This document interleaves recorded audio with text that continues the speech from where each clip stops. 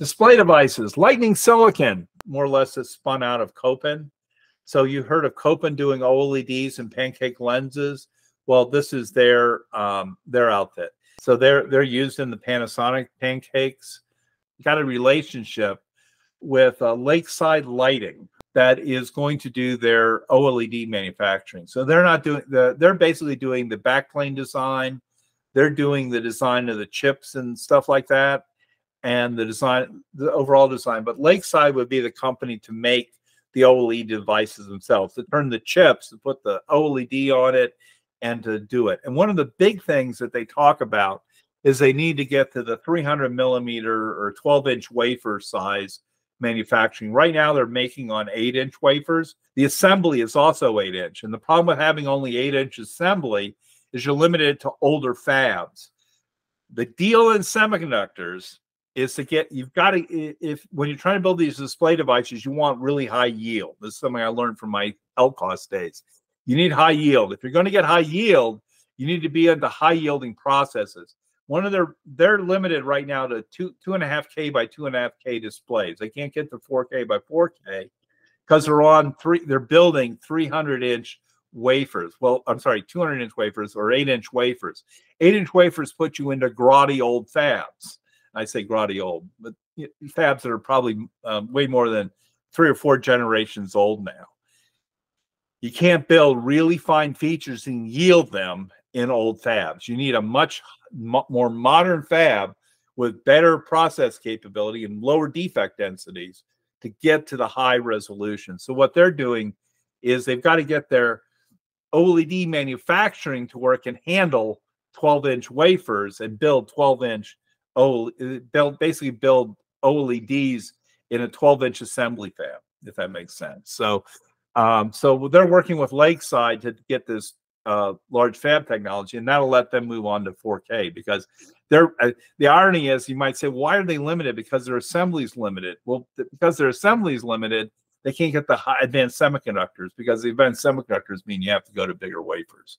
So it's kind of all gets kind of tied together. They're one of the first guys really out there promoting all plastic pancake op. They take some level of pride to say, hey, we were predicting this all like 5 years ago, and they were. They've been talking about this since they got into OLEDs. You know, they make claims to have invented it. I've heard other people claim to have invented pancake optics. I don't know what all the story is on that.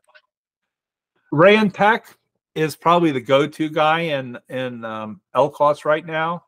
My old company's still around. Syndion is around. RaonTech does LCOS. They're also dabbling in being the backplane provider for OLED. They don't do the OLEDs themselves, but they are doing some work in the OLED on silicon and LED on silicon. So they're you know, if you've got the technology to do optical designs and things like that, they're looking at that. They have a low-cost way of getting to 4K. It's kind of in between pixel shifting, but it has some technology within the cell. So they're doing a sort of a complex cell that can give them effectively a 4K display, although they don't have all the elements there. So I think what they're having is they have all the mirrors of a 4K display, but they kind of share some of the underlying circuitry, as I remember it. But anyway, so RaonTech's one of the go-to people right now in LCOS. They're out of Korea. I don't know as much about May. They kind of showed up about 3 years ago at CES, and I've never quite understood them, but they're also out of Korea. And they're also making LCOS technology, but I don't know a whole lot about them, but I wanted to mention them since they were there at the show. Speaking of LCOS companies, Kopin owns Fourth Dimension Display. Somewhat interestingly, historically, the very first company I worked on in '98, we developed an XGA, which is 1024 by 768. Turned out I was working with a company at then called CRL Research, which through some machinations and whatnot became Kopin. And their very first display device for fourth dimension displays used the backplane, the silicon. They couldn't get their silicon working. They were mostly experts in the chemistry of doing LCOS. So for a while there, they licensed, for quite a few years, they licensed the backplane that I designed. So I've known of them for a long time. They're mostly in the high end now. They're doing a thing called ferroelectric LCOS, which is a faster switching LCOS. We're in the red cameras for a while, but I think that's been replaced by OLEDs. A lot of their technology is used for imaging and SLAM and whatnot. We're doing various forms of spatial thing to get like to illuminate them with lasers and to broadcast it out there. But they're basically in the high end of the LCOS type market, looking at high end type markets. So they're doing phase gratings, high end displays, and so forth. Texas Instruments DLP. You know, for a while there, I thought they were getting out because I saw things disappearing. I mean, DigiLens used to be a DLP. Now they've moved to LCOS. I saw a general trend. There's a company called VueReal who's doing a light field display. They were DLP. They moved to LCOS. So I've seen a lot of movement. I've never seen anybody go from LCOS. I can't remember anybody going from LCOS to DLP, but I've seen about 4 or 5 companies switch from using DLP to LCOS. Common thing is it's a cost, power. This is on near eye display, not projectors. They still are, you know, Sony tried to do LCOS projectors. I think they pretty well failed in the commercial market. They're still out there in the consumer market within them and JVC. But in the big projector market, it's almost all still DLP now. But they are still making an effort. Now they are working also in HUD, which is another field, and I actually used DLP in HUD design back in the 2013, 2014 era. I did a HUD design with DLP, so they're definitely got some market in the HUD. They're being used. I know Continental, I believe, is using DLP in them.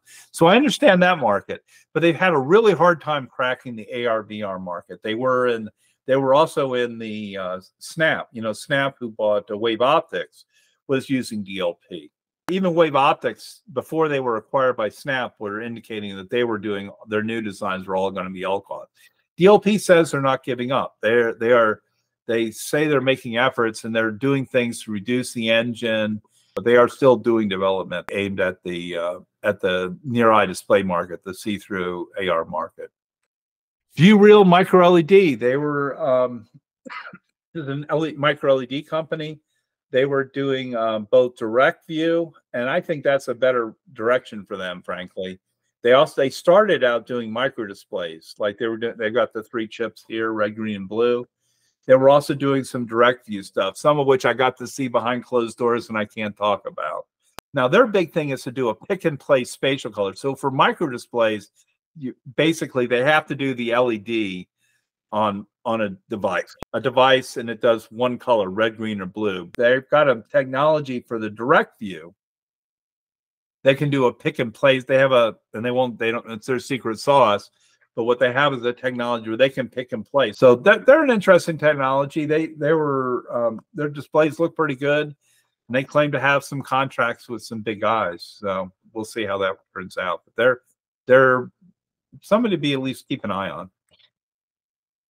Mojo is kind of recovering in my regards. As I said, I believe that the MojoVision contact lens was a scam. I've said that publicly. I still think that MojoVision's been totally recapitalized and redone. They're now doing they've now focused, and this is from their presentation at the AR/VR/MR. They're now focused on doing a spatial color with using their own they claim to have developed their own quantum dot technology. So what they're trying to do is say, look, we developed a really tiny micro LED. So we've got a really tiny inorganic micro LED. And what we want to do is we want to take that micro LED and sell it as a product independent of, and forgetting about the contact lens. So now MojoVision is becoming strictly a micro LED company. Their technology is to have always a blue LED, saying that, hey, you can make blue LEDs the best on a single substrate. We can do that. Then we can print a green conversion and a red conversion. And then they can do, they can do quantum dots. They can put micro lenses on them to try to collimate or try to improve the brightness. One of the big things you can do is with the lens is you can take basically what you're doing is you're not changing the total amount of light output. What you're trying to do is concentrate it. And the smaller you can make LEDs and the tighter you can pack them together, the more efficient you can collimate them. It's just a basic thing called Eton do, and it's the law of physics. It basically says that the smaller the light emitter, the better you can collimate the light. If it's these are basically Lambertian emitters, or very cosine curve emitters. This is from their presentation at the AR/VR/MR. Another company at the show talking about micro-LEDs with PoroTech, and their big claim to fame is having micro-LEDs with a single emitter for all colors. That has a big étendue advantage, because now you only have that we talked about before. You want to make the LEDs as small as possible. In their case, they only have a single LED to place.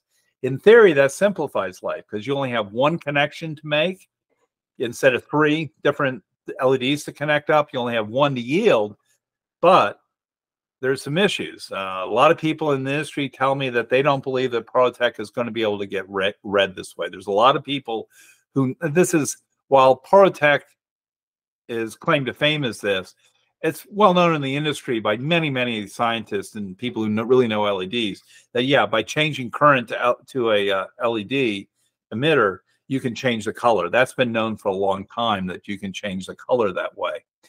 The question that's big on PoroTech is, even with their technology and the way they're doing things, can they really get the efficiency, particularly out of red? A lot of people are questioning the red efficiency and their production ability to produce it.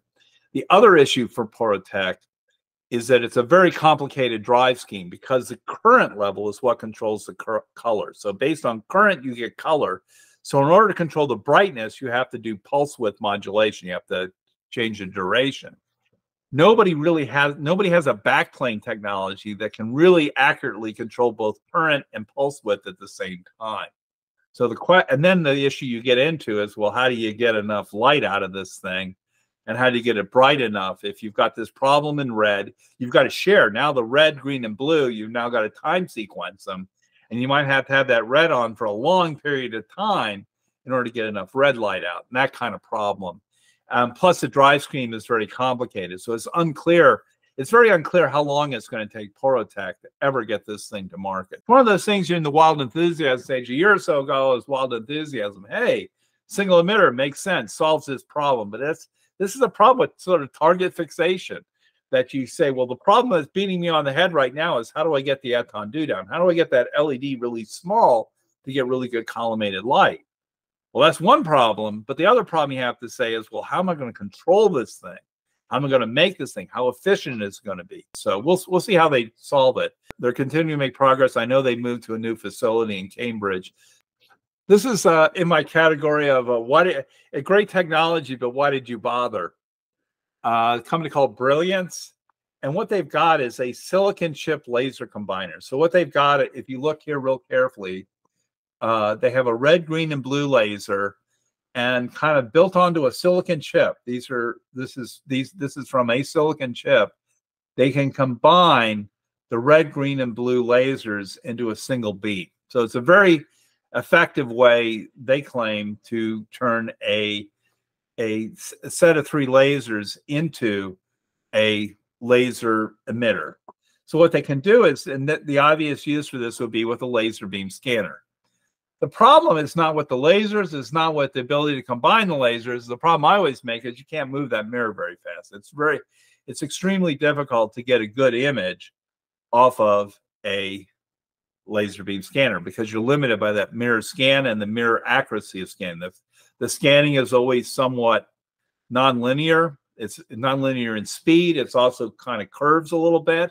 It generally curves differently as you go up and down the display. All those factors work against it. And generally, you just can't move the mirror fast enough. So while this is an interesting technology for combining lasers, I don't see where it's going in the display area, because I think laser beam scanning is fatally flawed. You know, they talk about small and light and whatnot. The problem I see is I've yet to see a laser beam scanning display that looks halfway decent. That just you can't get there, and you're limited by the mirror swinging frequency. Now, I make a very different claim